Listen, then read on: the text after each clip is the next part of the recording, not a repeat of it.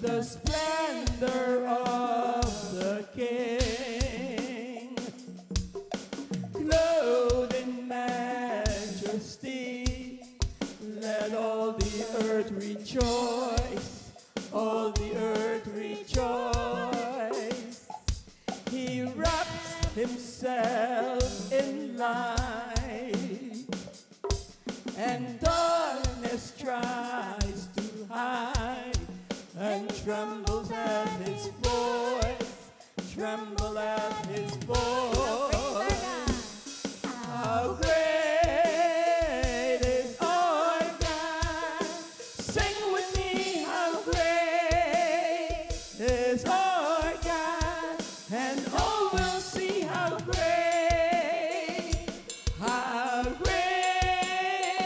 is our God. How great is our God. Sing with me, how great is our God. And all will see how great is our God. Name above all names, you are worthy of all praise. My heart will sing, how great is our God. How great is our God. Sing with me, how great is our God. And all will see how great is our God. Name above all names, you are worthy of all praise. My heart will sing, how great is our God. And age to age he stands, and time is in his hand. Beginning and the end, beginning and the end. The Godhead three in one. Father, Spirit, Son, the Lion and the Lamb, the Lion and the Lamb. Here we go, this side, on this side, we're going to sing name above all names. And this side, we're going to sing how great. So sing with me. Is our God, and all will see how great Name, this side. Here we go. Name above all names, you are worthy of all praise. My heart will sing,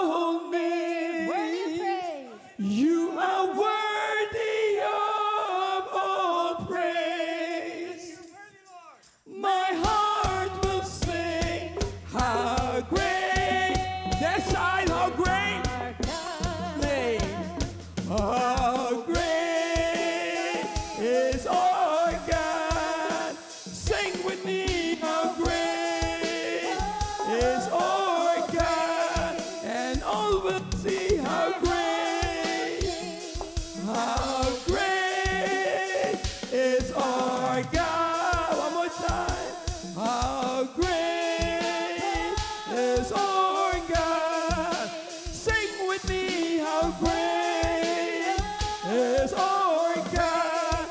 And all will see how great is our God. We give you high praise, Lord. We give you high praise in this house, oh Lord. We thank you for your blessing, oh Lord. Hallelujah. Hallelujah. That's what it's all about. We praise the living God. Amen. This morning you don't have to worry. God have you. He's just a breath away. Just sing to the Lord. Doesn't matter what you're going through. Doesn't what the enemy wants to tell you. God is on your side. Amen. You don't have to worry.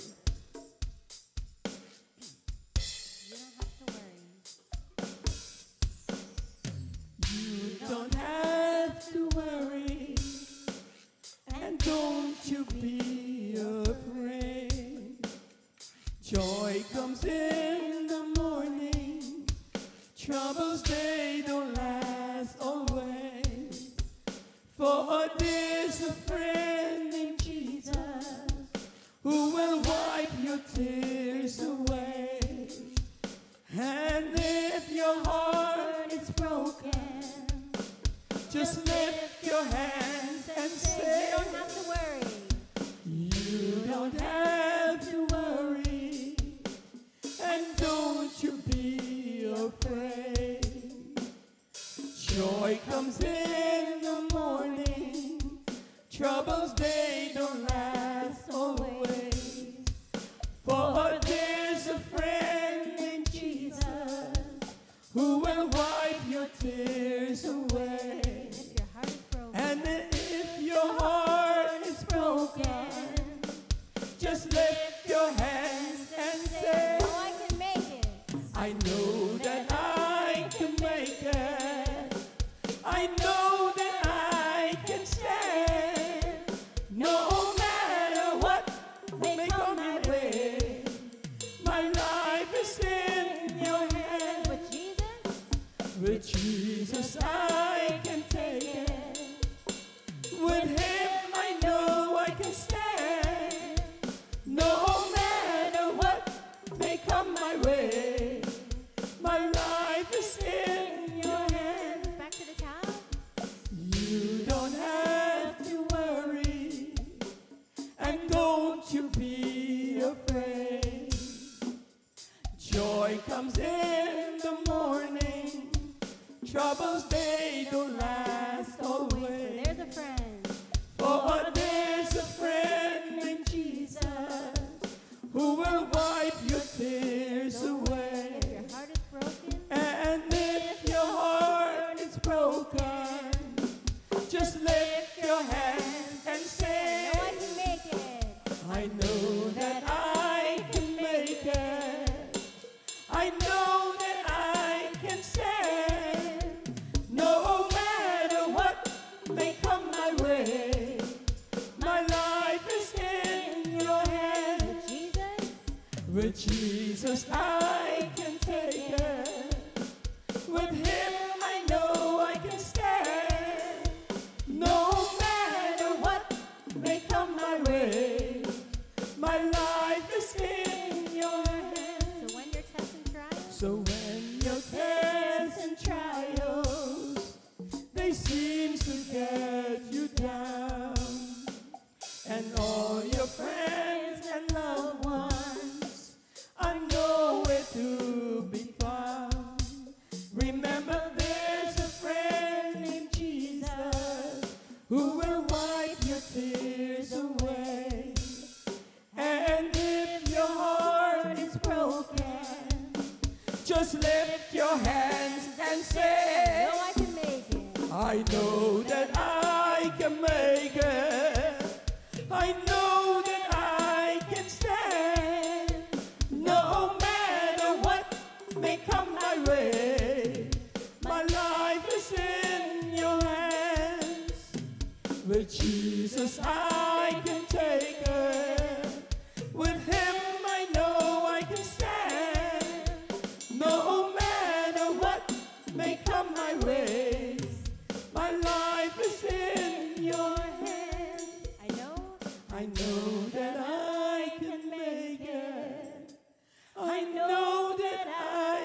stand. Yes, we know. No matter what may come my way, my life is in your hands.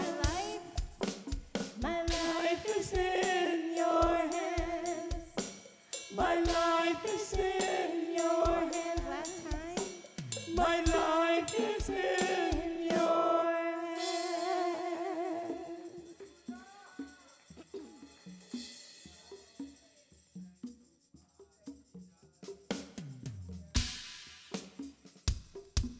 Awesome God. Hallelujah.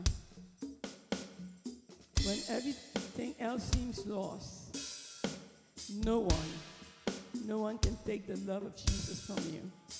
For great is he who lives within you. Remember that. His name is Jesus. Hallelujah. I will wait for you. Yes, Lord. Let's worship him. I Will wait for you. Jesus, you're the sun in my horizon. All my hopes in you. Jesus, I can see you now. Horizon. I will wait. I will wait for you. Jesus, you're the sun in my horizon.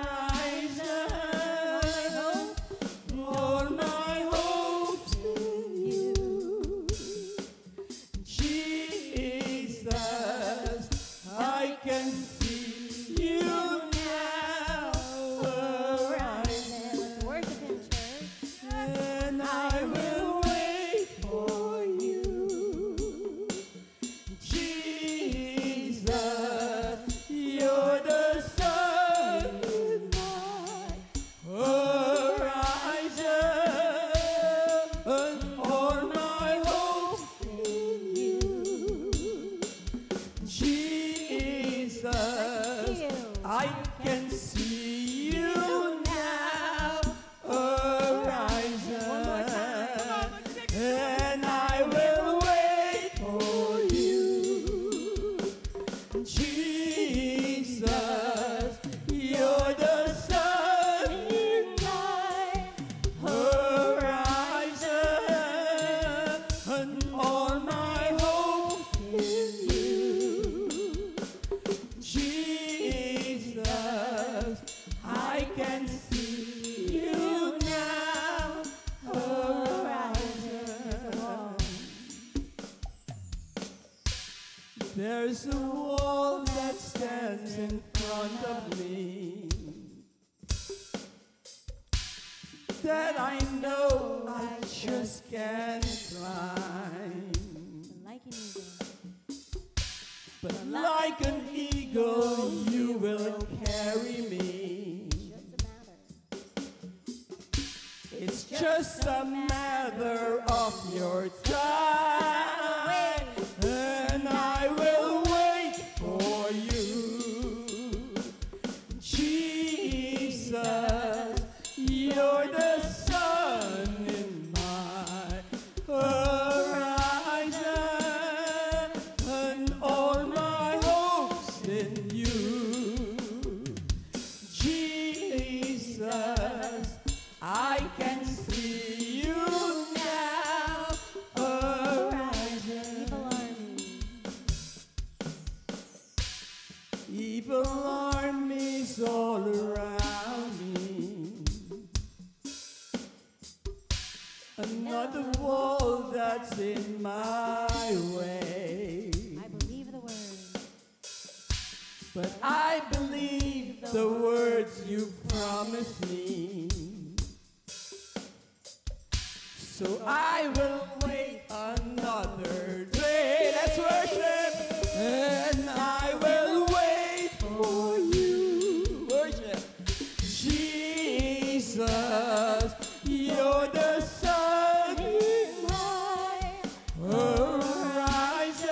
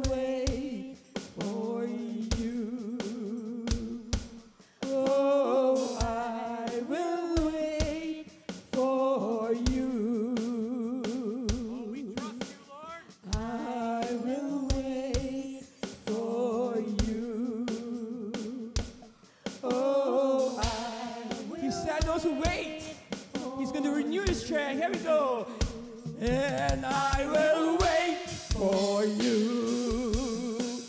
Jesus, you're the sun in my horizon, and all my hope in you.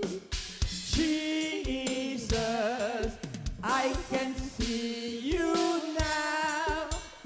I will wait, and I will wait for you. Oh, I will wait for you. One more time. Yes, I will wait for you. Oh, I will wait for you.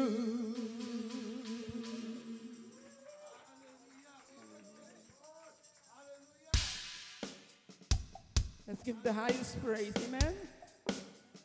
Thank you, Lord. 1,000 generations. Here we go.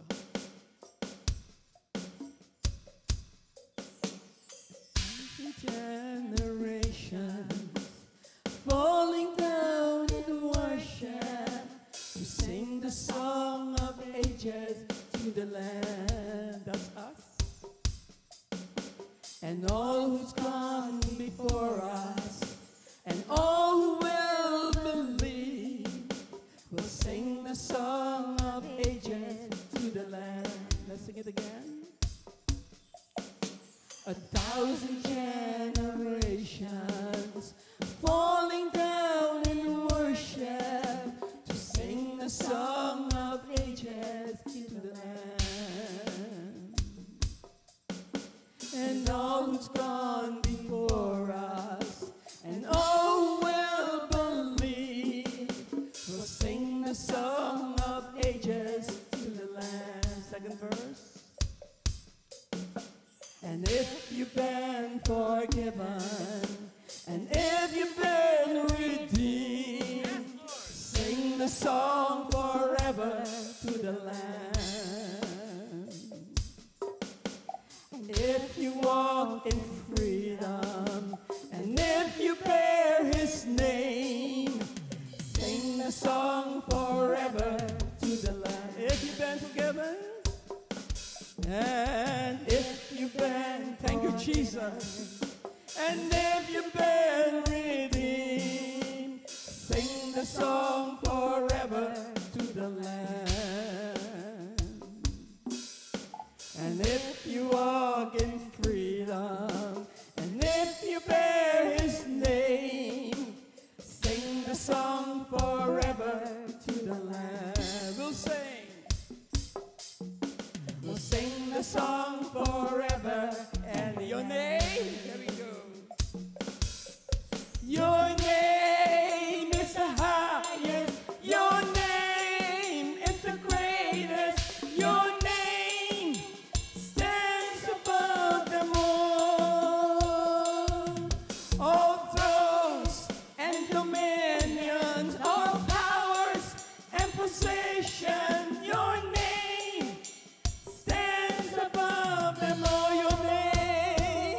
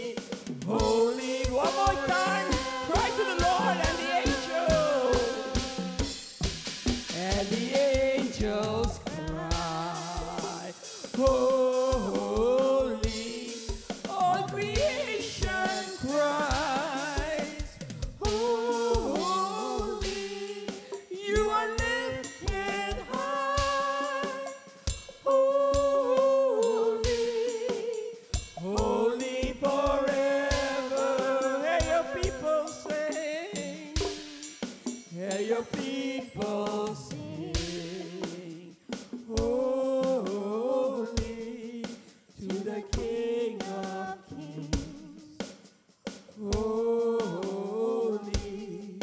You will always be holy. Holy, you will always be. You will always be holy.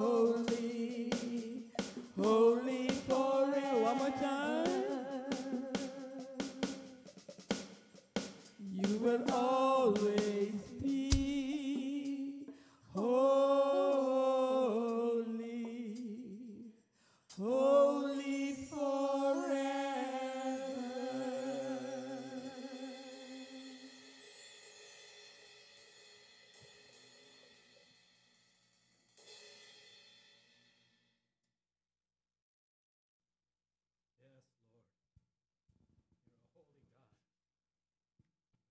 Yes, truly is. We worship. You are holy. Hallelujah. And therefore, Father, we thank you. Yes, Lord.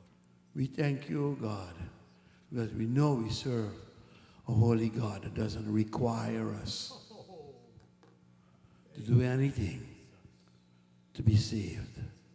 For the very faith that we use, we practice to believe, comes from you. And you are the one that's encouraging us from inside of us to believe, to trust in you. Therefore, Father, we ask you to continue having your way, that you may continue to raise us up, oh Father, to be glorified with you. And therefore, Father, we thank you in Jesus' name. Let us all say amen. Amen.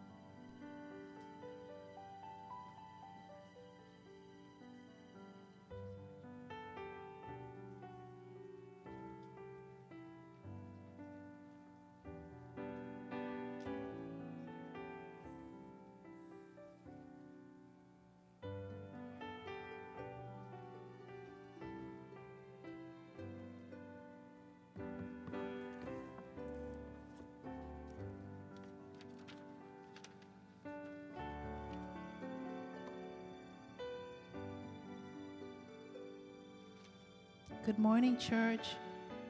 If you're in need of an envelope, please raise your hand so the ushers can see you and provide you with one. If you're here for the first time or have been attending for a while, we are so delighted that you're here. We want to welcome you, and it's our hope that you'll both enjoy and be blessed by service today. The announcements are as follows. On Wednesday nights, we have Bible study at 6 p.m., followed by intercessory worship, and that's at 7 p.m. On Fridays, we have Tearing 1 hour at the Mercy Seat. We just began the month of November, and this is the second Sunday in November. We usually collect for Brothers Keepers, so please make a notation that next week we will be collecting for Brothers Keepers. The Christmas Fellowship, remember, make a notation in your calendar, is December 18th. For those of you that are unaware, Pastor John is going to be away in the mission field for Thanksgiving. So he's leaving November 22nd, so he'll be unable to partake of a Thanksgiving with his family and his wife. So what we would propose to do is bless him by having a Thanksgiving fellowship for him on the Sunday before Thanksgiving, which is November 20th. Okay? The menu has already been set, so just check with Miss Debbie to see what's needed. Again, the menu's set, so you need to check with Miss Debbie so we're not duplicating anything. Okay. Also, the ushers will be passing out a questionnaire. They've probably beat me to the punch already. And we would like to start the fellowship again. So just take a moment to fill out the questionnaire so we can see how we're going to present it moving forward and how you can contribute, because everyone, we participate in the fellowship and it should be everyone participating. So please don't leave until you filled out at least one, please. Attention men, mark your calendars for December 9th for men's camping at Camp Whiteman. For more information will be forthcoming as the contract is finalized. And last, if you notice, those leaves, the never-ending leaf issue. So there's 3 piles, you notice, in the driveway and tarps. So there's rakes, there's tarps. They're located outside the fellowship entrance in a box. They'll be there 24/7. So, you know, we know that some of you can't make the weekend. So when you can make it, even if it's an hour helps. Those of you got houses and property, someone coming over to help really is helpful. So if you have any questions about any of that, you can see Billy, you call Billy. Again, come whenever you can. Again, if it's just an hour, we'll appreciate it. We thank you. The title scripture is found in Matthew 6:25-31. Therefore I say to you, do not worry about your life, what you will eat or what you will drink, nor about your body, what you will put on. Is not life more than food, and the body more than clothing? Look at the birds of the air, for they neither sow nor reap, nor gather into barns, yet your heavenly Father feeds them. Are you not of more value than they? Which of you, by worrying, can add 1 cubit to his stature? So why do you worry about clothing? Consider the lilies of the field, how they grow. They neither toil nor spin. And yet I say to you that even Solomon in all his glory was not arrayed like one of these. Now if God so clothes the grass of the field, which today is and tomorrow is thrown into the oven, will he not much more clothe you, O you of little faith? Therefore do not worry, saying, what shall we eat, or what shall we drink, or what shall we wear? The Lord does not want us to be anxious about anything. He does not want us to lose sleep, staying up late at night and waking early with little rest, overly concerned about making ends meet, fearing we may have to do without. He asks, can all our worrying add something as easy as 18 inches to our height? Why then do we worry about life's necessities? The Lord asks us to carefully observe the lilies of the field. If he would so splendidly clothe the grass with flowers, would he not, with even more care, provide us with all of our needs? So let's lift up our tithes and offerings before the Lord. We thank you, Father God, that you are our provider. There is none save you, Father God. And so we commit these tithes and offerings into your hand, Father God. Use it to further your kingdom. We thank you for giving us the means to give, Father God. Help us to have a heart to give freely, Father God. Prepare us, Father God. Help us not to be found wanting when you come, Father God. Help us to not be those newborn babies, Father God, but to listen and obey. In Jesus' name, amen.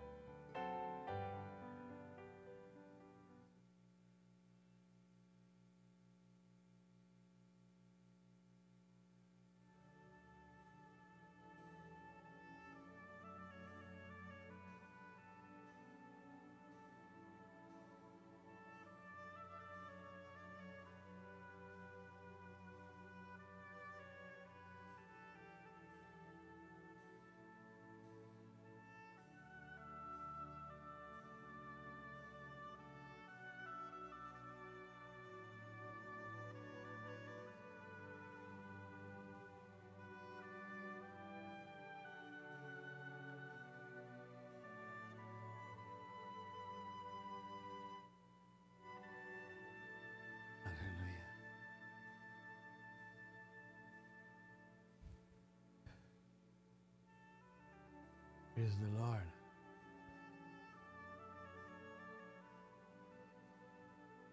We are of more value than many sparrows.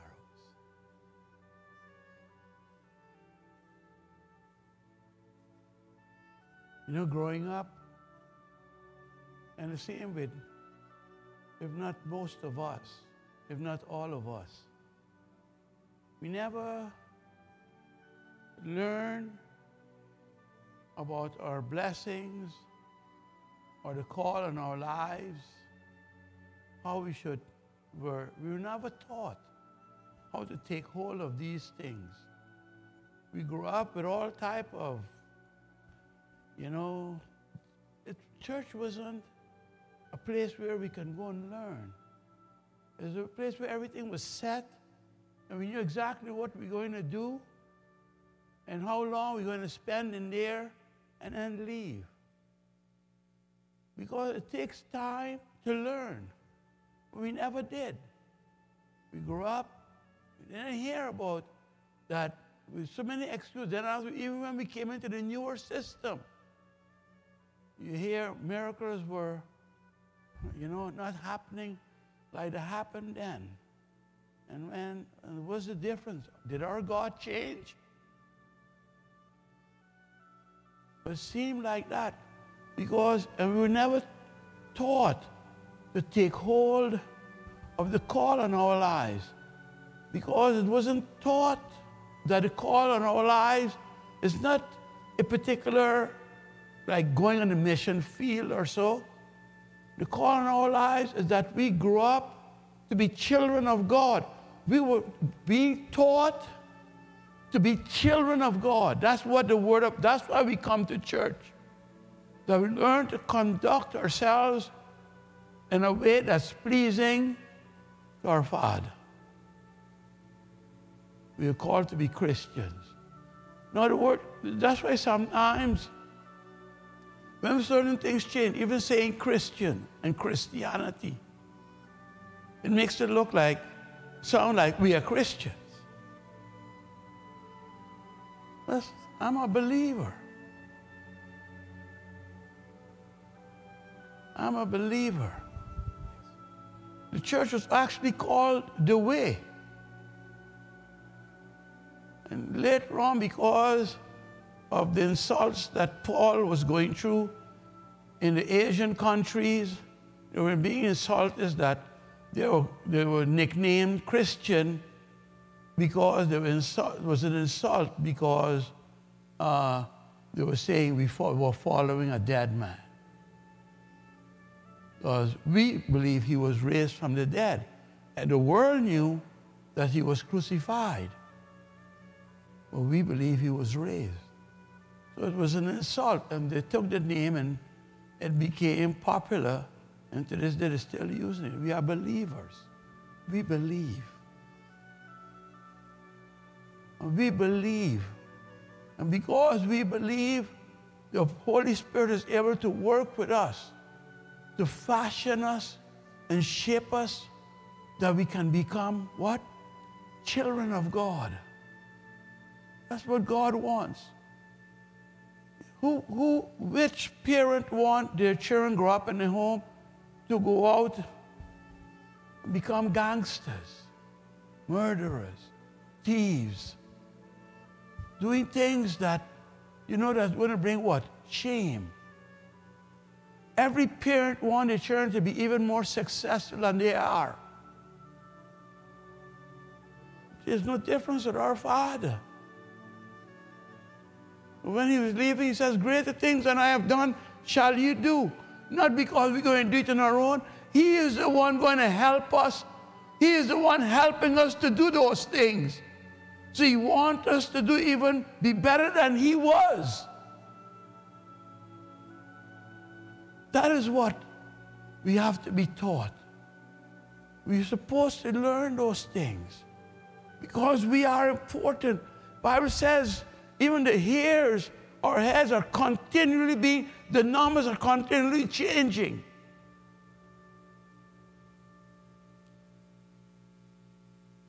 So we never learn how to live the way that God wants us to live.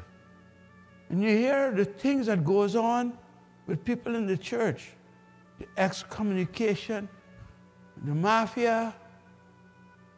They're sitting in church, dedicating a baby, while they're murdering, having murders going on outside at the same time. The church taking money from these unlawful organizations. When all that in the Bible says, do not do that. Well, slowly what happened? The power waned. People were fighting to become of position. People were fighting. Those with more money and more political power were fighting to be head of. Listen, the struggle it is to put a pope, which is supposed to be the man that's over the administration of the churches in place, was supposed to be called and nominated by the leaders of the church. They're not. It's political. A bunch of things that go on. So you see again where they led armies into war, and God said, try to live in peace with your neighbors. And they didn't go to war because for a special reason to protect. They went to war because people just didn't want to have nothing to do with them, with their political agenda in the church. So what went on for centuries? And that's why we call it, that time it's called actually the Dark Ages. When the church loses the light, we're supposed to be the light. When we stop being a light, the world will go right back into darkness. Because the world was in darkness when he came. The Bible says, when he came, he walked where those who sat in darkness. The world sat in darkness, and he came. And he's asked us to be the light, to represent him, because he is the light. And he asks us to represent him and to be a light in the world. So we have to learn, what are we as this light? So we had to be taught, because we were not taught. This is the call in our lives. It isn't the striving to attain certain positions in church. Church is simple. One reason. We even heard last week, the reason I have a responsibility to teach. Is it not true? 4 reasons. Do you know also that I'm warned? All of us, everybody who wants to assume the position to preach the gospel is warned. They are warned that if they don't preach the gospel and somebody do something that's wrong, is doing wrong, and you don't preach the gospel, let them know it was wrong, something to stop doing right, and they do the wrong, it will be required from the preacher. But he did not teach it. But you see, if he teach it and they could do the wrong, then it will be required from them. So you see, there's a warning. But it's not only to stop doing something. What about your blessings? To preach, to know that we have to learn or to take hold of our blessing. It doesn't just go 1, 2, 3. It is do good and have faith in God. There's 2 things. We got to teach the both to let people know this is how we will take hold of our blessings. Because the prophets back in Israel, all this they preached was good news, They would tell no troubles are going to come. They were doing what it was supposed. No troubles are going to come. No troubles. All those prophets, look how many are preaching that we're going to get trouble, and how many of them have died and we haven't seen any trouble. 400 years, and there was Babylon. And they didn't learn. They kept returning until they almost extinguished Israel from the face of the earth. So God is saying everything has to be taught. And so again, your blessings, and also to know. Now, listen, and as the wisdom increases, you start finding out that, wait a minute, the life that we call to live is not only for this earth, not only for this time. Because we continue, we live in eternal. It will continue. It will continue. So many people want to hear certain things, but we are not hearing it. Then come a time where we want to hear only the good side. But we heard the 4 reasons why the gospel is preached or taught. But you know, there's also, God is encouraging the church. There's ways that God is encouraging the church not to come and just casually hear the gospel. Who wants to see it? This is the reason now why the church has to be careful what they hear and what they are hearing. If we turn our Bibles to the book of Hebrews, we're going to look there at chapter 2. We're going to read it from verse 1 to 3. It says, therefore, it was a collective saying that was done before, and it was saying, therefore we must give the more earnest heed to the things we have heard. He didn't just say, give heed, or he said, earnest heed. So it's like saying, it's not new, but God put an emphasis, a more sincere, careful attention to what we are hearing. And it went on, said, lest we drift away. In other words, we allow those things that we hear to pass us by. Not to allow what we hear to pass us by. Hold on to what? You said, lest we drift away. You will drift away if you don't hear what you're supposed to hear.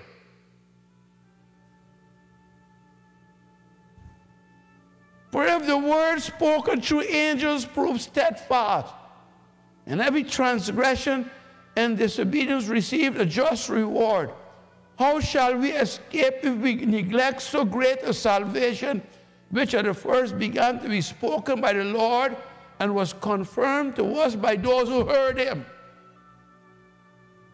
So God is saying, nothing is going to pass by. So take heed carefully what you're hearing. And then he gave us an example that what Israel did. Israel did exactly that. I want to show you something. If we go to chapter 3, to verse 7, we can jump forward a bit. Because he was talking about hearing. He said, therefore, as the Holy Spirit says, today, if you will hear, you see, remember he said, take heed to the earnest heed to the things that we what? Hear. Today, if you will hear his voice, do not harden your hearts. How can you harden your heart? When you hear something that you don't really want to do or believe or whatever, you have a reason or an explanation to brush it off. Whatever the reason, we're preparing ourselves for difficulties. Listen what he goes on to say. If you will hear his voice, do not harden your hearts as in a rebellion in the day of trial in the wilderness, where your fathers tested me and tried me and saw my works 40 years. Therefore I was angry at that generation and said, they always go astray in their heart and have not known my ways. So I swore in my wrath, they shall not enter my rest. See, they have not known my ways. How do we get to know his way? By knowing the word and living by the word of God. He says, beware, brethren, lest there be in any of you an evil heart of unbelief in departing from the living God. An evil heart of unbelief says, you either believe what you're hearing. If you reject it, it's because you don't believe. Isn't that true? And when you reject God's word, the Bible says, it's referred to in the Bible as an evil heart. But exhort one another daily while it's called today, lest any of you be hardened through the deceitfulness of sin. For if we have become partakers of Christ, for we have become partakers if we hold the beginning of our confidence steadfast to the end. While it is said, today, if you will hear his voice, do not harden your hearts. That's the second time he's repeating something in a few verses. He's not going to stop. For who having heard rebelled? Indeed, was it not all who came out of Egypt led by Moses? Now with whom was he angry 40 years? Was it not with those who sinned, whose corpses fell in the wilderness? And to whom did he swear that it would not enter his rest? But to those who did not obey. So we see that they could not enter in because of what? Of unbelief. Now this entering in is very special, you know. Therefore, since a promise remains of entering his rest, let us fear lest any of you seem to have come short of it. For indeed, the gospel was preached to us as well as to them. But the word which they heard did not profit them, not being mixed with faith in those who heard it. They did not what? Believe. Because if you believe, you will do it. Because faith is evident by works. Faith is proven by what you do. Believing, if you believe, you will be doing it. For we who have believed do enter that rest. Now I want to ask you, we see, then God is saying that people allow the word to pass by for whatever the reason, because sometimes we want to practice the way we live contrary to what the word of God says. That's why I say people should take counsel when a decision is being made, when it has something to do, part of your faith. If anything you're going to make a decision is going to affect the life you live for God, take heed, take counsel. God will direct your footsteps. He will protect us. He will. He said, why? Why? What did it say? They heard it, but what they didn't do, they didn't mix what they heard with faith. He said, in other words, they did not believe what they really heard, but continued to live the life that they pleased. Now he says, but those who believe shall enter their rest. Well, what it is?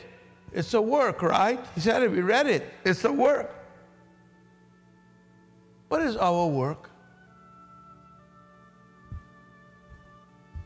Yeah. What is our work? You know the Israelites, when Jesus Christ explained some of these things to them, they came to him and says, what is that, the work that you said that we should do that we can be saved? Simply, that's the one question. What can we do? What works can we do that we can be saved? What is our work? We turn our Bibles to the book of John. Book of John, John chapter 6. They were there asking him, questioning him. But I'll give you the answer he gave them. In John chapter 6, verse 28. In that same chapter, he gave them the biggest revelation that my body is bread indeed and my blood.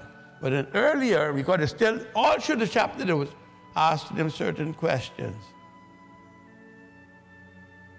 Then he said these words to them. Then they said to him, what shall we do that we may work the works of God? Jesus answered and said to them, this is the work of God, that you believe in him whom he sent. That we believe. That's our work. We have to believe. Believing is not just because you quietly hear it. I come because I want to hear. You remember, the banners are witness to all of us always. When I came to the Lord, I came to the Lord twice. The first time I came, I didn't know. I didn't come to the Lord to look at what others are doing. You come to the Lord to him to talk. It's a one-on-one relationship. You come to church not to hear what somebody else has to learn. You don't come to church what your husband has to learn, what your wife has to learn. You don't come to church what your children has to learn. You come to church for you to learn. It's a one-on-one. And I went to church, but I became judgmental because I was looking upon my siblings, and I continued seeing that though we are born again, they almost live their life like they were not born again. And I became judgmental, not realizing I was doing the very same. See why a young person in Christ cannot be a preacher? You know why?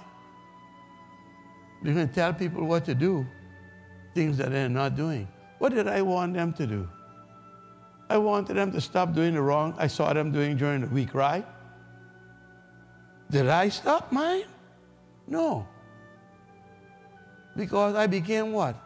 Self-righteous. Though it happened to be with the born again, see why the Word of God was given to us to judge ourselves, not to judge another. And the moment you learn the Bible word application, you will apply it, but you're going to use it to judge people, to condemn people. When you use it to watch your own actions, your own lifestyle, and not make demands on someone else by the Word of God. You do not use the Word of God to demand nothing from nobody. The demand is personal, one-on-one. And so I did. I ended up losing my way, and thank God for grace and mercy that after 13 years I found He came and looked for me. And I decided that day, I'm selling out every day. I don't care what I have, I'm giving away.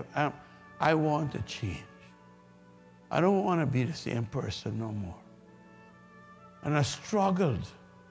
Now look at this. The first time, I wasn't seeing I was making mistakes.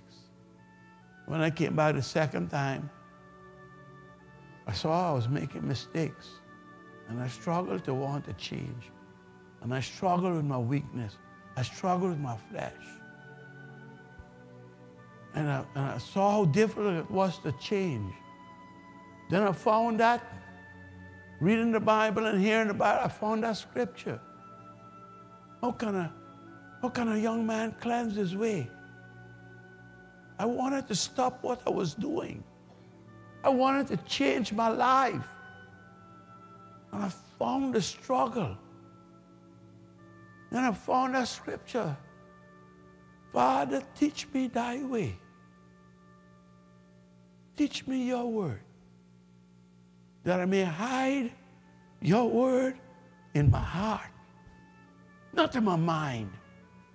I don't want to know it by study. I want to know it by believing. That's what you're asking of me. I want to do that. You can't do it in your own strength.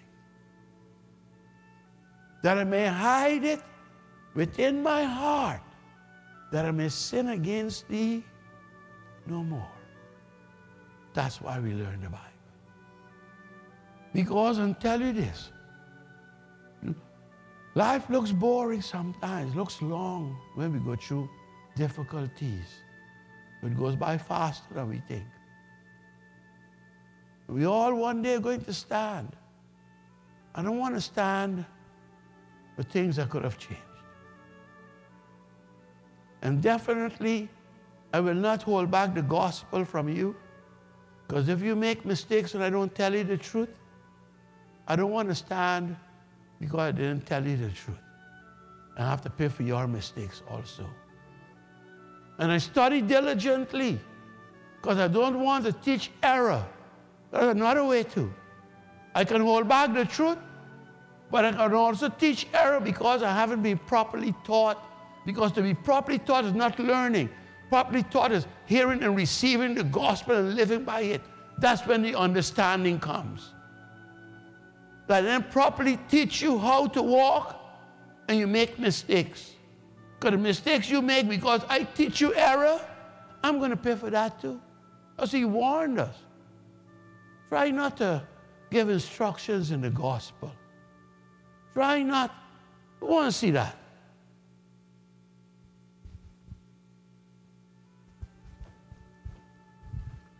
It takes, so this is what will take away. If the church will hear these scriptures, over will stop people from striving. But the church taught the people to strive. 1 Timothy. I'm going to show you something. Timothy was a young pastor, and he wasn't sure of what he was doing. He was very timid. You're going to come to see. You're going to see how much we have to change before God will allow us sometimes to give instruction to someone else. When parents give instructions to children, does the children expect to turn and see the parents do the exact thing they tell them not to do? That's why you hear some parents say, oh, I'm adult, I can do this, but child can't. We've got to be careful using words like that. Or we get a situation like that guy from Home Alone. This is what it says.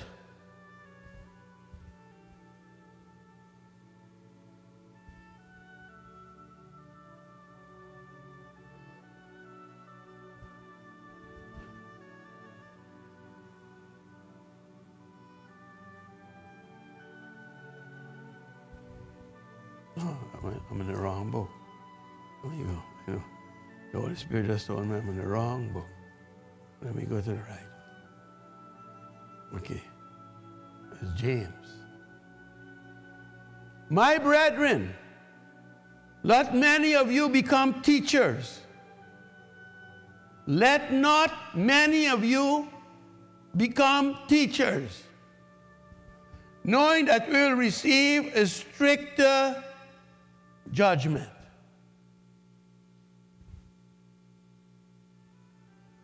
Try not to be teachers, knowing that you who teach will receive a stricter judgment than those that hear you. Because if your teachings are not good, you're going to carry both their sins and your own sins. That's what I said. If I don't teach the truth to help you, to guide you, and you make mistakes, I'll be responsible. Go and read the book of Ezekiel. That's what Ezekiel was said. God told Ezekiel this: if I give you a word, and through fear you don't want to give it, and a lot of us sometimes, we are intimidated by the church. You can't take it. You do what you know you have to do. You shake up your shoulder and let the Holy Ghost make you brave. You deliver the word that God gave you.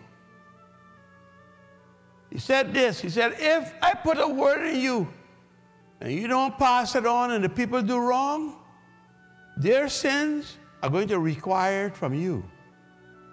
But if you teach what I tell you and they don't do it, then their sins will be required by them, because I sent and told them the truth. And that's the teaching of a pastor. Now he's saying though, but be careful, don't become teachers. Don't go telling people to do things if you are not living the same way. Okay, one, you will never teach the truth. You cannot do wrong and teach right. Because if I'm doing wrong and I teach pure the right, won't I be judging myself? So then I have to twist the word I teach. That it doesn't sound acceptable. There's a reason. There's a reason why I'm allowed to do this. You know, people twist the word to say they have a reason that allows them to do certain things.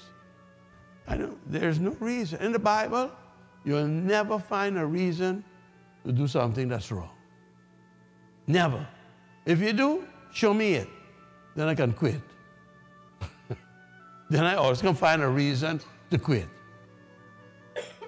There is no reason. God doesn't give us no reason at all. No justified reason not to do, I didn't say do wrong, not to do right. There's none.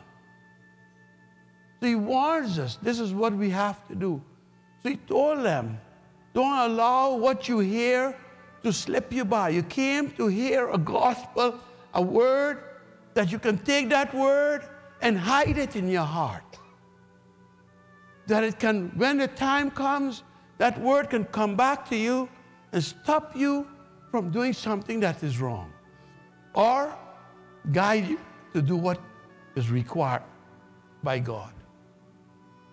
A righteous life. You know how many people talk against these things as if these things are not written? So our work is to believe what we hear, to mix what we hear with faith. We came to church to learn those things, to hear what I have to stop and start doing what I'm supposed to do. We don't own our own lives and we don't make decisions. Why did God say he bought us and our lives belong to him? Because so that we can understand, stop making decisions for yourself without consulting me. Not because he wants to dominate, because he wants to save us. He wants to protect us from our own selves. He wants to protect us from our own selves. Don't you feel sometimes you need to be protected from your own self? What should I get angry and notice, man, would somebody just deliver me from myself? I know I have to do this, but I don't want to do it. I want to do that. I want to go here. I want to do this. I want to make my own decisions. So you see, God said, no, we're not. Oh, let's go one right. Oh, let's go here and there and let's start a business where we make money. He said, who say you're going to make money? Did you commit it to the Lord? Did you commit it to the Lord? Has it followed God's counsel? So you see again, there's always a plan that seems right to us, but leads to destruction. The Bible said, but if you commit your plans to me, one, God will straighten out the plan a little bit. God will help you to straighten out the plan. Then he'll help you to be successful in the plan you're going to do. And the plan you're going to help you straighten out to do going to look more risky than the one you even had. But he's behind it. And he is going to give it success. You know that? The one you have that looks successful, going to lead you to trouble. The one that God tells you to do looks risky. But it's faith. God asked me to do it. I'm going to do it. It looks risky. I'm going to take a chance of not having nothing. Do you want to take a chance to take your whole family to a nation where you don't have nothing to get from it and watch your money finishing? And no, I could pack up and gone back home. Then you want to tell me a word? You know, I could have gone back and he wouldn't tell me nothing. I won't be standing doing this. I might have been, well, I might not have been a wealthy businessman as I thought either. You see, God has a plan, and he's going to help you to be successful in it. It sometimes looks shaky. It will always look shaky because the enemy going to come after you to make you look like that plan will never work. What God is telling you will never work. But that's what you got to jump up and do, because that's the one that God is putting in your heart to do. That's why, that's what he said, when we say we want to get only blessings, Somebody say, but I prayed. I prayed. Sometimes just prayer alone doesn't work. If you're out of line, who wants to see that just prayer doesn't always work? It doesn't always work by itself. I want to read Psalm 37 to you. I'll read the whole Psalm, because the whole Psalm, there's some people used to come at me, but we prayed. I said, but you're still doing wrong things. How can you do wrong things, continue living the life you're living? No, I'm not saying people who just born again, all of us still doing wrong. But he's talking the wrong that we don't know we're doing, he's not holding us accountable for. But the wrong you know you're doing, that is holding us accountable for. You cannot do wrong that you know you're doing, should stop and want to pray.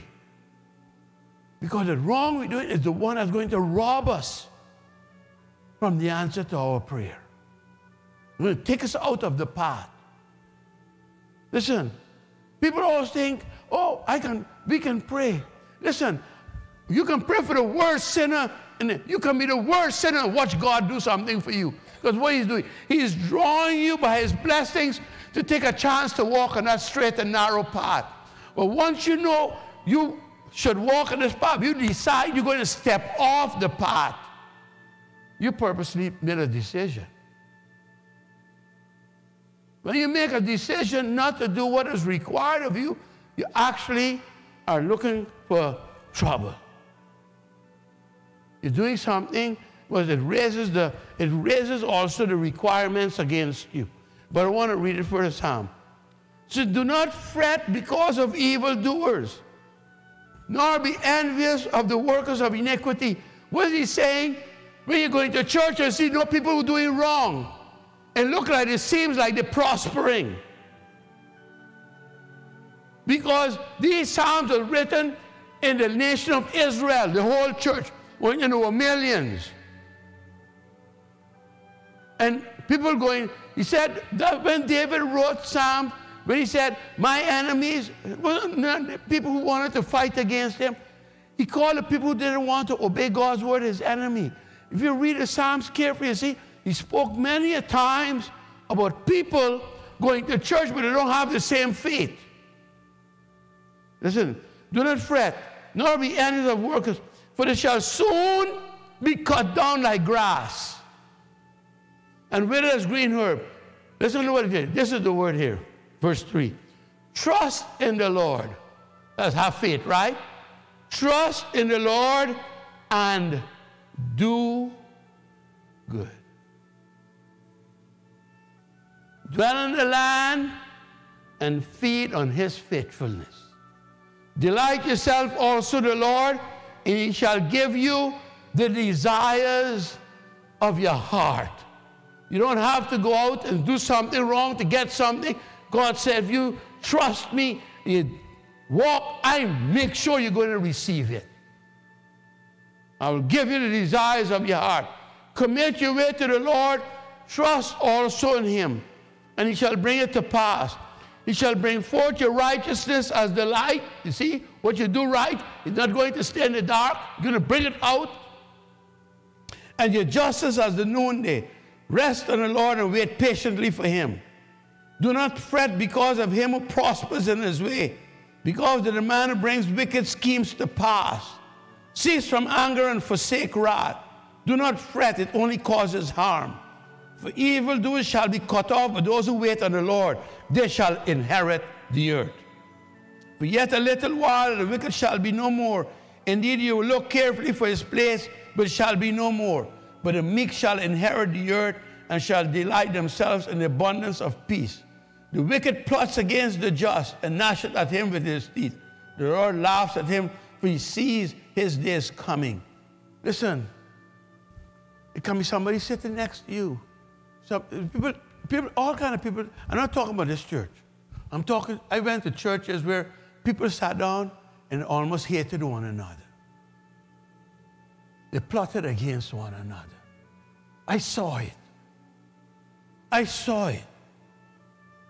And now you want to tell me, if you keep yourself right and trust in the Lord and doing what is right, and I'm talking, those people doing the wrong, do good to them. That's where your faith goes. Do good to them. But people go and sit in church and plot your destruction. I saw it. It happened here too. But they will never succeed. Because when you put your trust in the Lord and do good, He will give you the desires of your heart. He's going to watch over you and protect you, keep you safe. Nothing will come near you. You will see 1,000 fall on your left and 10 on your right. But none of those evil things that they plot shall come near you. He will watch over you. These are the promises God made. But He didn't just say, trust in me. He said, trust in me and do good. Come to hear His pastor preach today. Praise the Lord. You're enjoying it too today. Amen. I like to see babies, you know. Hallelujah. So you see again, this is what God wants from us. So you see, we can't just, I can go ahead and read. Maybe you should take it, read Psalm 37. Do you know Psalm 73, the flip number, is almost the same, you know. I always get mixed up between the two. When I look into it, sometimes God say, don't look at the people who seem to be prospering in your midst if they're doing wrong. I've seen people go to church, in business, they prosper and doing wrong. So they will all come to calamity, they will all fail. If you trust me and do good, you'll delight yourself in the land and in the fullness of all it has to provide. That's what God wants us to do. Trust, believe, and if you believe, do good. Do what you believe. Simple. Believe and do it. If you believe it, if you heard it, believe and go out and do it. Live by it. Help to change. If you have a struggle, change it. Who said you don't want to have struggle? Didn't you just hear I say, I struggled? I cried out. It didn't happen in a day, a week, a month. I'll cry out and watch myself stumble. That's why I have to hear the truth. That's why I have to hear somebody who went through it and said, some people just want to do as if they're goody two shoes. They hear the gospel and they live by it. And you mustn't tell them about your struggles. But Paul had his struggles. Jesus also had his difficulties. I'm going to show you it just now. I will stumble and I'll fall. But I will regret. I would weep and I would cry out, Lord, help me. I would fast. I would fast. You know what it is? You want to fast 21 days on water while you're working? Huh? Come on. I was serious. I wanted to change. When I said I wanted to change, I wanted to change. And learning the Bible wasn't sufficient. I had to want to change. Because sometimes you ever want something, but you really don't want to let go. Some people say, man, I want to stop smoking. I say, you're lying. You're thinking about the cigarette you want to smoke when you go outside. So you really don't. You want to stop, but you don't want to stop either. Come on. Come on. Come on. You know what you're doing is wrong, and the beginning of it started by saying you want to stop. But that's a good beginning. You must stop it. A week go by, 2 weeks go by, you find yourself stumbling and doing the same thing you wanted to stop. Because sometimes we think we want to stop. So we cry out, God, take it from me, can't take. Lord, help me. Help me. Help me to let go and trust you. He's working in us, right? You cannot trust in your own will. You can't trust in your own strength. The Bible said, put your trust in the Lord. So when you make a decision to stop, You notice you're stumbling, then you cry out, Lord God, I need your help. Now, if you take hold of that help, also going to take a pressing in, you know. You're going to take a pressing in. Church, it doesn't just happen. The devil will play games with you. He'll toy with you. If you're serious. I know a man, over 26 years ago I met him. Has a talent. He has an ability to reach out to the community like an evangelist and bring in people. When I met him, I knew somebody had put him out in the field before his time. And I warned, don't be careful. But I am close to that man. I'm working with him all those years. And I told him recently, I said, maybe you might not work with me in this life. But keep this hope in you. Who say you might not work with me in the other life. Work, we're going to work. Work, we're going to work. So you see, the hope we have isn't just for this life. Getting ready for God to use you isn't just for this life. Yes, God, you want to do something for God. But isn't it better that you change to live a pleasing life first? People think, oh, if I can get to do that for the Lord. No. Isn't it better? Listen, I'm telling you this again. When I had kids, and used to bring gifts for me, you know what the greatest gift you can bring for me? If you all do the things I ask you to do. Because a gift can only be what? Kind of blinding my eyes. So what is more pleasing to the Father?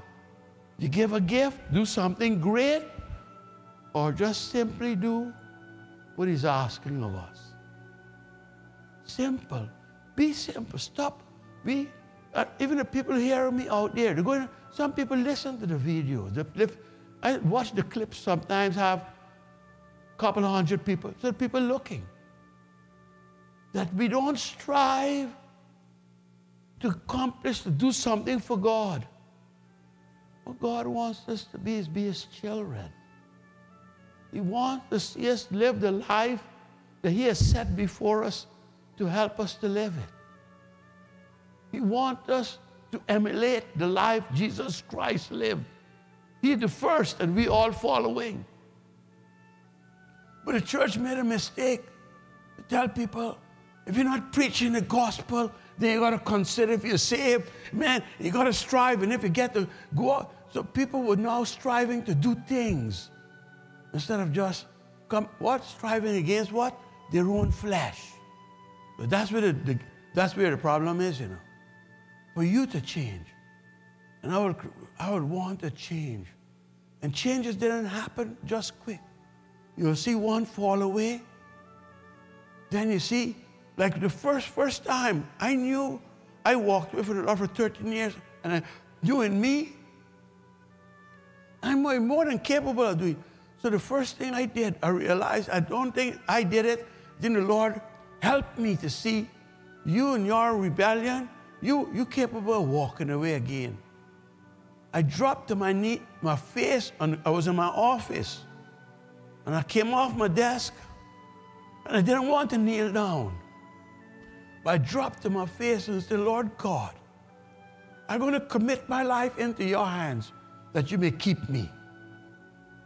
It was somewhere in the middle of the year. End of the year came, New Year's, and New Year's was a big thing where we grew up. I didn't want to see fireworks. I didn't want to participate in it. Kids were small. The last one wasn't even born yet. I told my wife, I don't want to go greet the family tonight. Because everybody goes for 12 o'clock, greeting everybody down there. Then you go home, or you go somewhere else and party till sun. I said, I don't want to go nowhere. I want to go home. I want us to go home and for us to look at our lives. Now, I know she believed a long time that she married a weirdo. And it got worse when I became a Christian. Okay. So she agreed, maybe for peace sake, right? And I went home, and we sat down, we started looking, what did we accomplish for the Lord this year? And I remembered I had knelt down and prayed, and God brought back to my memory like a reel. That from the day I prayed, to that moment I was standing there, on many occasions had shown up that I might have walked. And he had protected me from myself. He protected me from myself because I asked him to protect me from myself. You see, sometimes we need protection from ourselves because we are our worst enemy ourselves.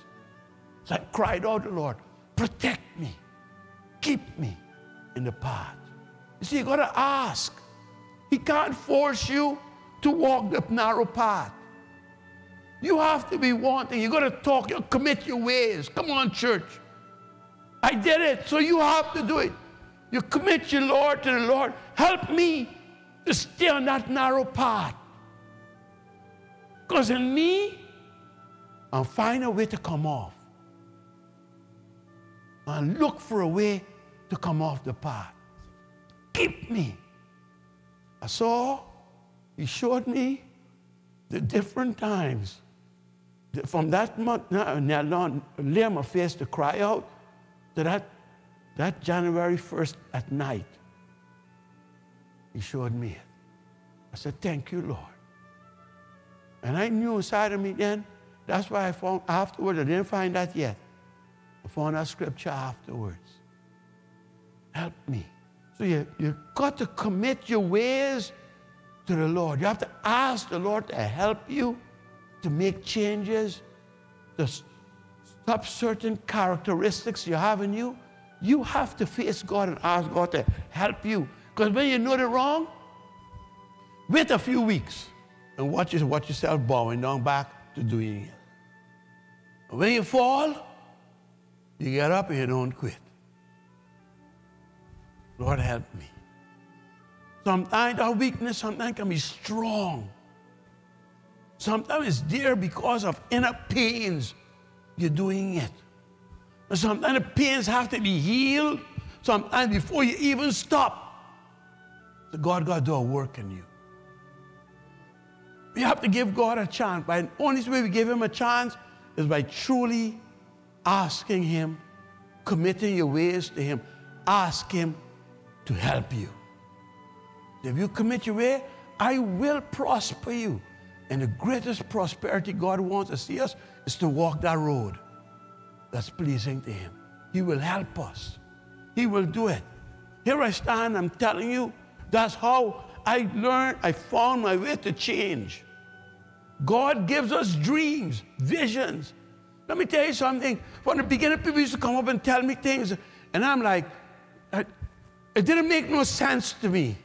Before I didn't even understand how the church was fit together. All I know, I come to church, sing a few songs, and I'm happy, and a man tell me the Bible, read the Bible to me, God called him, and that's it. I am a businessman. I'm willing to give how much money I need to give to prosper the church. Whatever they need, I'm ready there to do it. But I didn't know that. So he was telling me all along what he's going to do. I didn't understand. I just let it go over my head. As time went by, I started seeing those things being fulfilled. Even one day, I remember somebody had given me a word, and I saw it being fulfilled. This goes back about 34 years ago. And I got happy. I said, wow, that person had given me that word, and now it's being fulfilled. And I heard a voice clear say, I had spoken to you first. And it brought back to my memory that he had told me it before that person, but it was oblivious to me. So he sent somebody to give me the words I can understand. He's the one always talks to us first. But sometimes we don't listen. We need somebody to tell us physically. And that's why I believe with all my heart, he gives us pastors. Do you know if to give the Lord a chance, he would love to teach us directly himself? We will struggle. He put it this way, to help us. Then he warned us, be careful what you teach. Be careful what you say in front of the people. Because I didn't ask, do nothing else but to feed my children. It's like a babysitter. Somebody buy food to feed your children. You don't want to hear they're feeding your children anything they want. Isn't that true? Okay. So the father, serious. He's very serious. The first time he put his hand on Peter, Peter wasn't even sure what he had to do. He said, listen, Peter, let me tell you, you're running. But I'll tell you this, I want you, since you want to come back and want to serve me, I want you to feed my sheep. That's what I want you to do. Feed. That's the call of a shepherd. Feed, teach my sheep the word of God. And nothing else. Get them their spinach when they have to, their vitamins when they have to, their cod liver oil when you have to. Give them whatever they need. I want you, and don't hold back. So listen, so we see then, we have to allow God to make the necessary changes sometimes to fulfill those visions, dreams, and so on. We have to change so that we can stand in front of people and say, you can do it too. Don't rush to take my place. Take your time. You have to stand in my shoes. That's okay. You might do a better job even. I like to hear you're doing a better job. But take your time to get there. Have things to change in us. Allow God's word by His Spirit to change us. When a child wants to be a lawyer from small or whatever, that child has to learn other things to come to that place. Suppose that child didn't learn integrity and honesty and become a lawyer. What is he going to be as a lawyer? A crooked. So it's things that accompany all of those things that has to be taught. A shepherd has to have high respect for everybody in the church, especially a male towards female, and females also for themselves. I've seen a lot of women fall, ministers, because they didn't adhere themselves to certain requirements. They think they can do what they want and get away. You can't. Nobody can do. I warn my fellow colleagues, be careful. You lose your anointing, you end up talking, and you have no anointing. Your anointing can be taken from you. And my anointing, I know it's growing. You think it's easy? Do you know for weeks I'm very not concerned. I'm kind of don't know what I'm going to do when I go to Venezuela. I know I have the messages in front of me. I know that's what I have to present. But you know, I'm like, kind of like nervous or kind of like fearful. But I have a confidence because of all the other times I preach that I know He's not going to forsake me. And I know that the anointing He gave me, because they're increasing it. They say it's going to be maybe about 2,000 now going to pastors, the wife, and one assistant. So it's not going to be the public. They say that they're reaching the whole city. It's a city of 2 to 3 million people. They want to blanket the whole city. We blanketed a big part where we had 536 pastors alone came. This time they want the pastors, the wives, and one assistant to come. And they said they're already counting 2,000 because I have to carry over 1,000 USBs. Do you know how much weight that is? So I have to carry, I can't carry books, so I can carry USBs. So we are ready. We are ready. But I have to have confidence. What's the use you go down there without anointing? How will those people believe what you have to say? So I have to trust. I start feeling the confidence coming. You know when I feel it? When I'm going to step out on that stage, I change. All fear is gone. I'm here. I'm a vessel, and I do that on Sundays too. I'm a vessel, and I'm going to tell you what the Lord has put in my heart. I don't stick to my message. I'm going to tell you what the Lord put in my heart, because that's what I am. And when I stand up in front of them, the gospel is going to come out. I'm ready. I'm ready. Not ready like ready to preach, but the day I stand up, and the anointing.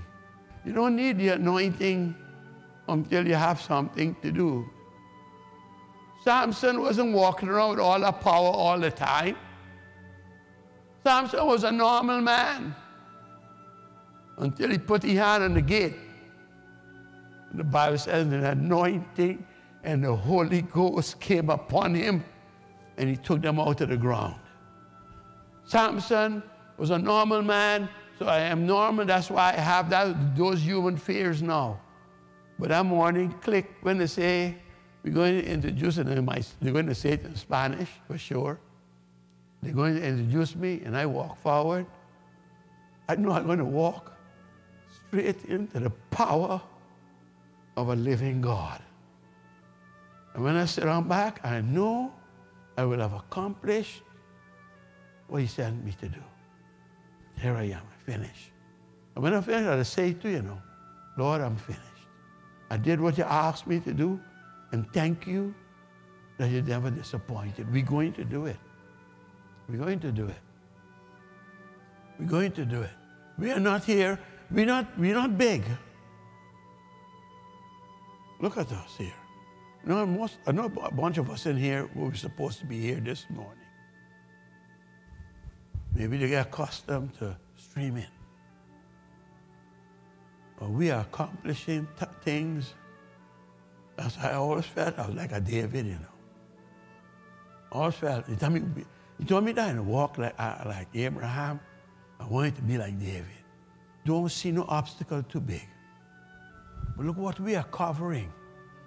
How many thousands and thousands of people are we blanketing at the same time when we speak to so many pastors? How many thousands are we blanketing? To get the information that God put in our heart. God gave us the books, give us this thing, and we are sharing it. And we prefer doing it this way because with a USB, they can pass the books to someone else. With a book, you got to borrow your book and you mightn't get it back. So you see, we are accomplishing, and we're going 3 places in 2 weeks, so it's going to be not a little bit of work, it's going to be hard. Because I'm going to visit the third largest city before I come out. We're going to be introducing ourselves. People have done serious, they're planning to cover Venezuela. When we cover these 4 big cities, the figure we have covered Venezuela, I don't have to come back anymore. The first time I went, it was 5 years ago, and slowly the message spread until we start doing it in a blanketing fashion. We're going to Valencia, but we're going first to Sabana de Mendoza, then we're going to Valencia, and then we're going to introduce myself to Barquisimeto. That's the 3rd largest city in that country. And we're going to go there and meet with maybe 50 of the leaders in that city to introduce the message, that they can take it and start inviting and planning and organizing it. So you see, whoever fathom in our heart that we'll ever do something like this? Who fathom in our hearts that we, so small, is going to be leading and guiding thousands of pastors and hundreds of thousands of people? God does things. All he asks us to do, commit your ways and walk. Commit your ways. Now, we are boasting what the Lord is doing. You can't do it on your own. Look at it. You see, you have a vision. God gave you a dream, a vision. It doesn't just happen. Kids want to be a lawyer. It doesn't just happen. You know what they have to go through for 20-something years before they can finally say they are? Let me share a scripture that tells us in the book of Ecclesiastes. In the book of Ecclesiastes, chapter 5. Go there, 5:3a. Listen to what it says here. For the dreams come true with much activity.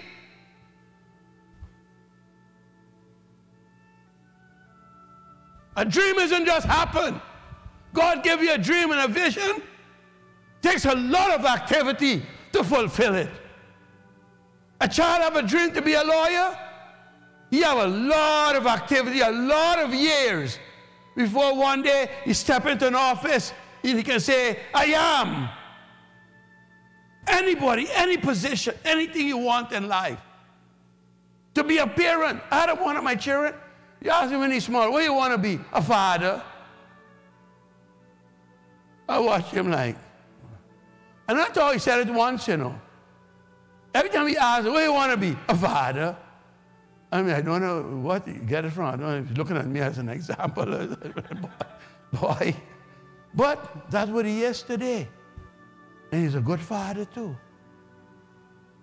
So you see, he did. But could he be a father when he was 3, 4 years old? Come on. He got his dream. He got what he wanted to be. And God blessed him with the rest so he can do it. But I want to read a scripture there in the same Ecclesiastes 5. I want to drop down to the next verse, verse 4. And let's read that. I taught on this before, but I want to show you it right here. When you make a vow to God, do not delay to pay it. For he has no pleasure. What's a fool? You know and you believe, but you don't want to do it. That's what a fool is before. A person that knows and believes, but doesn't want to do it. He has no pleasure in fools. Pay what you have vowed. Better not to vow than to vow and not pay. Do not let your mouth cause your flesh to sin, nor say before the messenger of God that it was an error. You made a mistake. You didn't mean it. Why should God be angry at you, your excuse, and destroy the work of your hands? No, God doesn't. People say, oh, you destroy my work. No. So years can pass. You can start saying, oh, that's never going to happen. God gives us time to change our minds. I tell you, that's mercy. So you see, that was a little extra throwing there just to let us know, don't give your word. And if you do, you promise God you're going to do something, don't make an excuse and don't do it. Listen, Paul was prophesied. Paul educated himself highly, best teacher in the land. Gamaliel, best college. He was on his way, doing God a favor. Remember said, you got to be careful when you think you're doing God a favor. Huh? God had a call on his life. He thought he was fulfilling it. He thought he was fulfilling his own strength. He wanted to be a gospel preacher. So he went to the best schools. And God put his hand on him. God put his hand on him. I want us to turn to the book of Acts, chapter 26.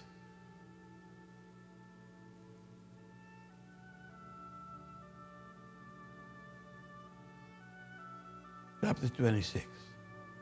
We're going to see everything we do takes time. Let God, you have to be prepared. Do you know to suffer for God, you have to be prepared? I'll show you it. Look at verse 13. At midday, O king, along the road, he was going to Damascus to arrest everybody who believed in Jesus Christ. He was on his way to arrest. At midday, O king, along the road, I saw a light from heaven brighter than the sun shining around me, and those who journeyed with me. And when we all had fallen to the ground, I heard a voice speaking to me and saying in Hebrew language, exactly the language he spoke, Saul, Saul, why are you persecuting me? It is hard for you to kick against the prick. Remember that prod?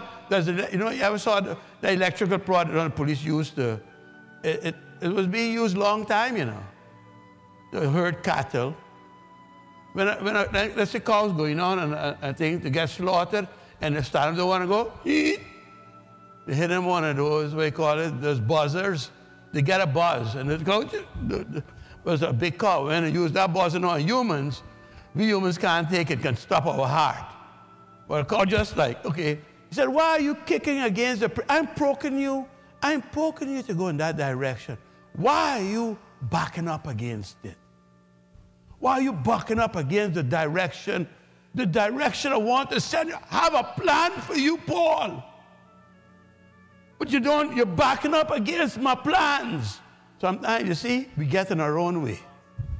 You're backing up against my plans. So I said, who are you, Lord? But did I finish? I have to stop there? No, go ahead. And I am Jesus whom you are persecuting. But rise and stand on your feet, for I appeared to you for this purpose, to make you a minister, to make him. And a witness both of the things which you have seen and of the things which I yet will reveal to you. He was already educated, He was the best educated man over the school. I will deliver you from the Jewish people as well as from the Gentiles to whom I now send you, to open their eyes in order to turn them from darkness to light and from the power of Satan to God, that they may receive the forgiveness of sins and an inheritance among those who are sanctified by faith in me. Therefore, King Agrippa, I was not disobedient to the heavenly vision, but declared first to those in Damascus and in Jerusalem and throughout all the region of Judea, and then to the Gentiles, that they should repent, turn to God, and do works befitting repentance. He first had to be prepared to preach. Do you know how long that took? When he got that light, you ever got a shock, or somebody tell you something and shocked you? When he heard that voice and say, I am Jesus, whom you are persecuting, the man went into shock. Then another man came, gave him a prophecy, tell him, go open his eyes, but he was blinded. Why, I'm going to send him to kings. He told him, Ananias didn't want to go. And I said, I heard about this man. This man is persecuting us. There you go. I have a plan for him. I have a plan. Then he went back.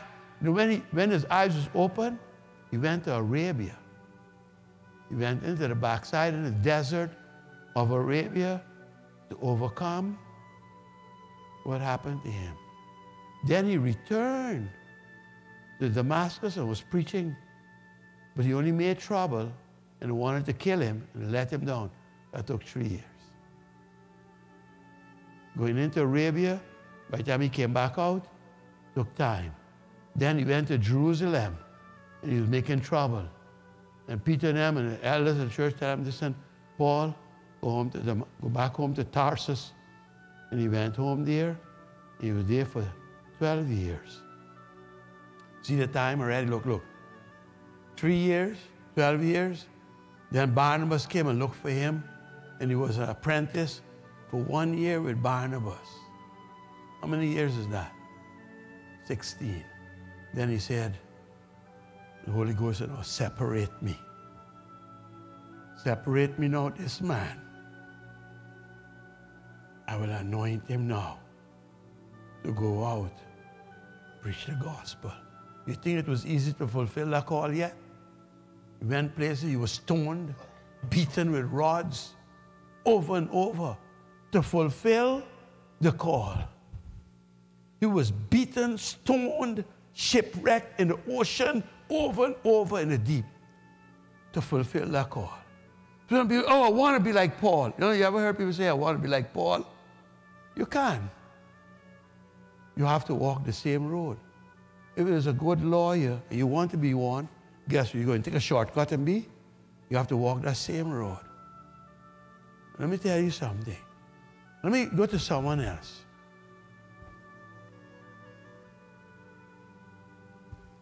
While he's doing all this, that would happen. But finally, he was talking to Agrippa, but he wasn't talking. Agrippa was a small king. He ended up in the courts of the most powerful nation at the time, Rome.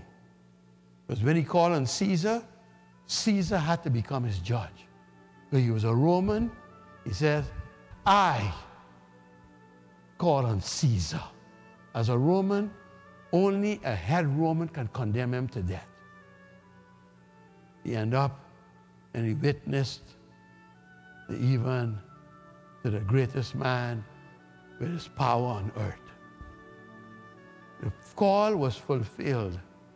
And when that call was fulfilled, he was sent to be beheaded, and that was also part of his call. How he's going to suffer for the Lord Jesus Christ. And when he received that sentence, I'm going to read to you about Peter and read to you about James. I'm going to tell you about Jesus Christ. We don't have time today. But then he was ready. He was sentenced to death. And as a Roman, they couldn't crucify him because he was a Christian, but he was also a Roman. And as a Roman, they couldn't crucify him like a normal Christian. So they decided to go and behead him. When they gave him the sentence, he was languishing in jail now to wait for the sentence to be carried out.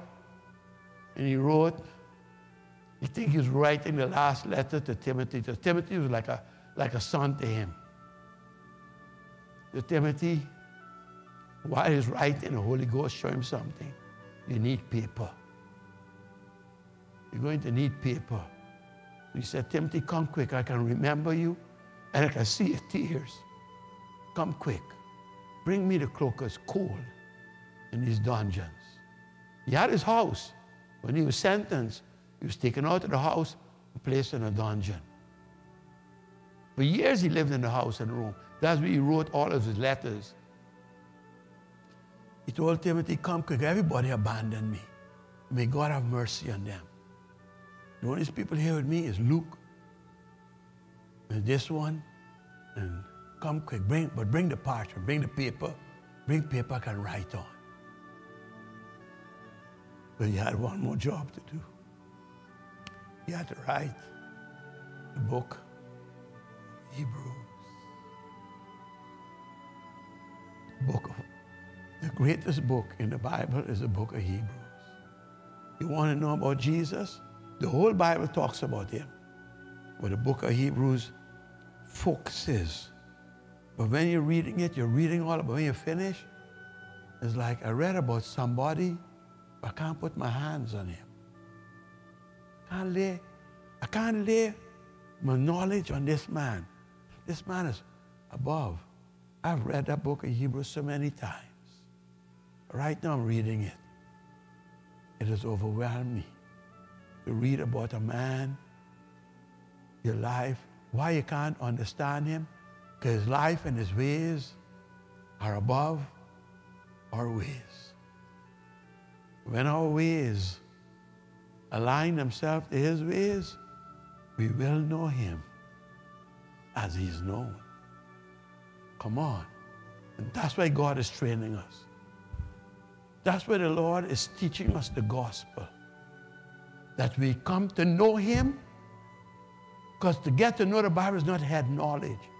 It's the changes we make in the life we now live. Now we get to know the man. That we may come to know him as he's known. That's the reason why. That is the number one purpose of coming to church, to hear the gospel. That we can be fashioned and changed into the very image of Jesus Christ. So you see, it's not an easy task. So when the enemy comes and try to waylay you with an idea or something That's the purpose we come. The same reason why I'm teaching you it, but that's the same reason I was laid hold of. I was laid hold of for that same reason by the Lord Jesus Christ, that I may come to know him. And I'm telling you, it's not easy. So we're going to press in, we're going to learn, and we're going to continue to learn. And we don't have much time to learn. So we give the Lord how much time, and we give the Lord maybe today, and we come Wednesday maybe, and we look at those liberty hours, and we have to learn about this one man while we're trying to apply that knowledge to our lives, allowing him to change us, and we're going through the difficulty with change. We can cry out. Cry out. Ask God. He is. There's nothing impossible. Whatever has to be broken can be broken. I had weaknesses that I could not conquer. I even challenged him. He delivered me. Once I went to my bed with this week, and I can't remember what it was. I never can. Even the memory of it was erased. I lay in my bed, and I curled up like a child, and I was crying out, Lord, you got to deliver me. And I heard a bone snap. I thought by me I was pulling myself together so tight, I maybe broke. It wasn't a bone. When I stretched out, I couldn't even remember why I'd curled up. But that weakness never plagued me again. I heard when he broke the yoke. He allowed me to hear it.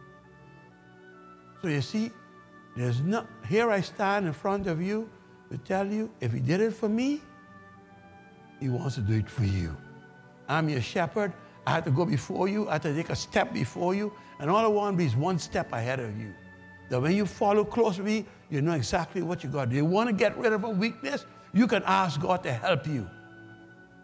And maybe it might be privileged also one day to hear when a yoke breaks. I heard it. I heard a thought had broken a bone. It wasn't a bone. It was the yoke. I was delivered and set free by the power of God. And that power of God is available to all of us if we sincerely go to him in prayer. He will do it. There's nobody has any special privileges. There's nobody has a privilege. God does not have favoritism. What he can do for one, he wants to do for you, and he wants to do it better than the other one even. He wants to do greater things for us. He wants to do new things, things we haven't heard about. This is the God that we serve. And we're going to continue, because I'll tell you this, we are far more special than many, many sparrows. And one sparrow can't fall to the ground without him knowing. The very hair of your head that you lose has been numbered. He keeps track. This morning, I'm getting ready. I'm washing the sink away, brushing my hair so, and I'm washing away the hair that's falling off my head. And you know something? I don't care. I just want to get rid. It doesn't look pleasant. But an angel was assigned by God to distract those numbers that he has recorded in heaven.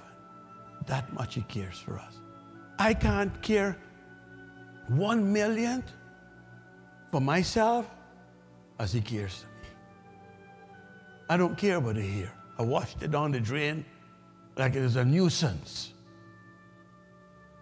But he cares so much, he said, not even one hair of your head will fall to the ground or be washed into the sink without me knowing about it. I love you. That's what God is telling us. I love you. I have a plan. If you all give me a chance, I'll fulfill that plan in your lives. I have a plan to prosper you and not do you any harm, says the Lord. Hallelujah. Let's pray and give him thanks. Dear Heavenly Father, we come before you with thanksgiving for your goodness and your tender mercies. For you declared that we are of more value to you than many sparrows that were sold for pennies. You said, not one of them shall fall to the ground. Then how much more do you mean to me, says the Lord? We want to say thank you. We don't understand, can't grasp even that kind of love because we as humans don't understand that kind of love. But Lord God, by hearing it, we like grasping at it, and we know one day we shall take hold of it because you will fulfill what you have started within us. So may you continue to have your way, Father, that we one day may look like him and appear like him when he appears. So continue having your way in our lives and our hearts. We have come for you to do this work, Father. And this we do, Father, in Jesus' name. And let the church say, God bless you all.